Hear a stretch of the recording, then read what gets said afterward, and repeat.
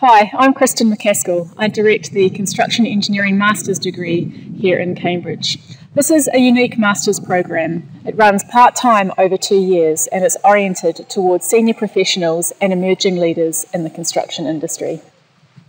We consider construction in the broadest sense, from planning and policy through to maintenance and operation of infrastructure.